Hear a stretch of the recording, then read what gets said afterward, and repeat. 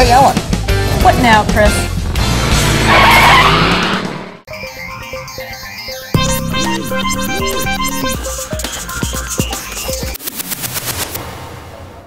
Hey, Ellen.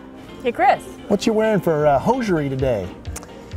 These would be my seahorse Oh, socks. they were almost Dummen orange Almost in Dummen color. orange. They Well, changed to sort of a they're seahorse fluorescent. purple and Fluorescent. peach, whatever. Anyway, we're talking about Ellen's choice in hosiery because she's been wearing quirky and interesting French fry socks, You gotta make it succulents, now fun seahorses. somehow, you know? And we're also taking a slight break here at the 2016 California Spring Trials because we're just about done with day 3, which means we're almost halfway through this adventure. So what better time to sit down here at Edna Valley Vineyards where we're enjoying the Dummen South display. That's right. And if you're not out here, this is one of the reasons you should be. The scenery. It's not raining. There's a little breeze. And in the background, you can see the... We had a nice lunch, but now we've got, we'll turn around, Jen, and show them the plethora of flowers we're going to check out, including some that are even being watered. So let's go do it, shall we? Is that wine you're putting on those?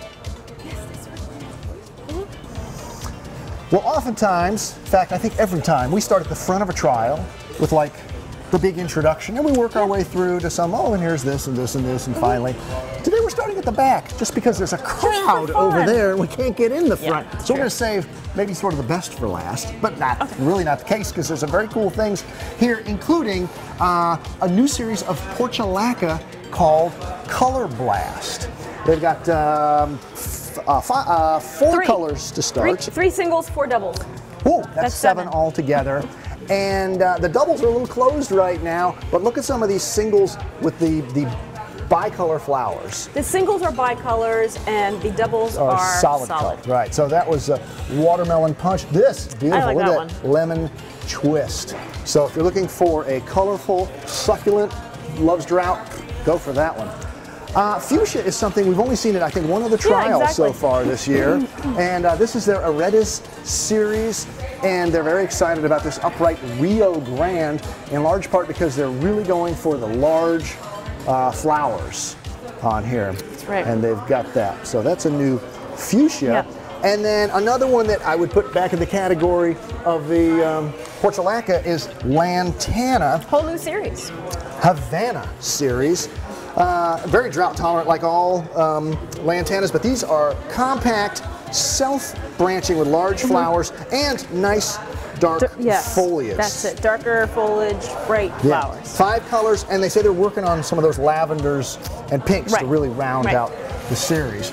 And lastly, let's head across the way to begonias. They've got a big broad range of them, but they've got a couple specifically want to show you the Unbelievables and the Unstoppables.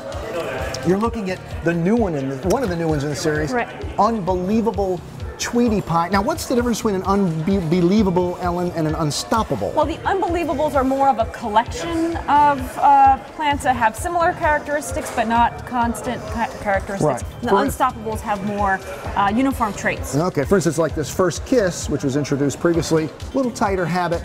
The Tweety Pot, love that name. That's great.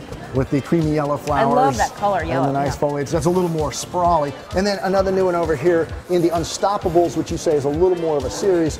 That's Upright Salmon. Well, let's head behind us, and I think we'll look at geraniums, petunias, verbenas. We'll look at everything. Calibrachoas, everything. Petunias, Ellen. Yes. Out of that long list of things I just gave you, we're going to look at petunias. Okay. Because here they are, and there's lots and lots of them all the way up to the sky. Their message with petunias is they're focused on bright, bold, clear colors. Certainly have them here. And some of the new ones, like in their Sweetunia series, we've got lavender shimmer and rose shimmer. That indicates these beautiful eyes that they have in here. In the Surprise, which have these really nice patterns, this is Surprise Pink Touch. My favorite is over here to your right, Jen. Surprise White Orchid. I prefer Surprise Lemon Frost because it makes me think of a sorbet we could have after lunch. But how about this one? This is cool. This is another Sweetunia. This is Velveteen. This is almost a bicolor, different purples and Merlot, sort of wine sort of colors there. Velveteen, I think that's a good name. And now we want to look at Calabricoa, one in particular, and I hope the camera can capture just how vivid yellow Golden Girl is. I don't know if that's the most golden yellow Calabricoa in the marketplace. It's up there. I wish I had a piece of gold to hold it up to, because that would show just like it. Where's our doubloon we've usually used? And then, well, let's switch over to a whole other color category here in New Guinea impatiens, and specifically sun standings. These were introduced last year as sort of a pre-intro soft launch. These are sun impatiens. The idea being, put them out in full sun, they'll grow beautifully and vigorously. Most of these will do in shade as well, or at least some shade. And it's a full introduction now. They say plenty of availability. We've got 4, 5, 6, 8, 9, 10, 11, 12, 13, 14 colors in the series by my count. And we should note there's two that are, they're calling them auroras. They have a little color on the outside of the petal that's just a little bit darker than the center. Oh yeah, look at that kind of a magenta. Yeah, they're calling it like a little cherry red rim. And then rose aurora, same thing on that. All right, so those are sun standings. Now we're going to take a look at their confettis, because they have now reached the 10,000 recipe mark. It's about exaggerate. It might be off by a few zeros. Ella, I'm going to enter the circle of confettis, because that's like really a strange horticultural ritual or something. That's really what it is here. They've got so many different confetti garden mixes here. Let's just show you a few of the new ones. For instance, here's one that's all Calabricoa. Very nice. Hawaiian Night. I accidentally said Havana Nights earlier. It's a whole other island. They're doing all this is Coleus. This is another new one. It's Fiore Square in confettis. I like that. This one is called Ruby Slippers. Nice deep put, the yellow contrast from the Calabricoa. That's Amore. I think that's that new golden Calabricoa that's in there as well. And then if we slip outside, out of the circle of confettis, here's a few more. Denim Blues. This is Zirco's favorite. Banana Berry. No, that's actually my favorite, and Zirco's is to the right of it. Peppermint Candy. Candy. I'll give you one later, Jen. Calabricoa, we looked at some before, but let's take a look at their chameleons, which are their real wildly colored ones.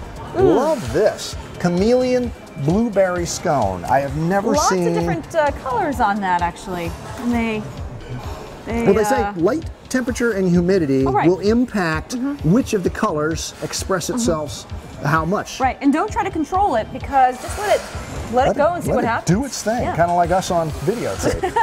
And lastly, and this is where we would have come in. That's the entrance, but we sneak in through the servants' entrance thing over there.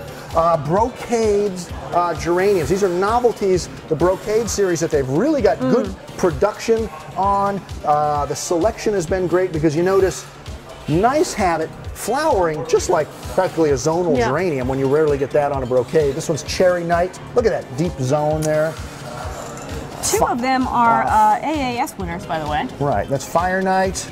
This is Brocade Fire, and lastly, Salmon Night. So that is well, if you look back through the greenhouse, we didn't cover a tithe of what's here. So you've got to come to the spring trials yourself and see Dummen Orange and all the other participants. But we hope you gave a little flavor for what's here at the trials. So for Growertalks at Green Profit, I'm Chris. I'm Ellen. And we're going to go see the other 90% of what they've got. I like that.